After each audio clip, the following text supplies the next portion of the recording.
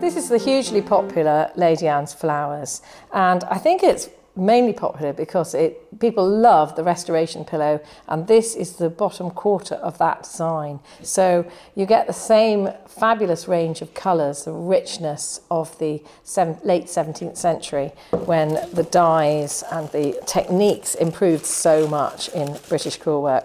So when you get a design, when you get the kit, of course, the usual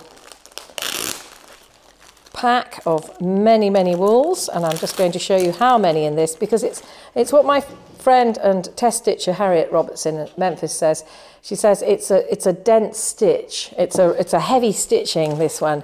Lots and lots of stitching, and the technique of putting a double thread in long and short in the first colour with a second layer in a single thread means that you perfect your stitches and they look amazing. So people are very happy when they make this design and they make a sort of 3D version. I think these colours are glorious, and I hope that you do too.